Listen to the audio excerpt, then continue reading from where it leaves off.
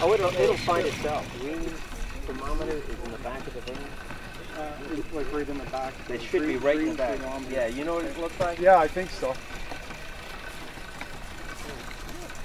My name's John Ernst. And what model are you flying here, John?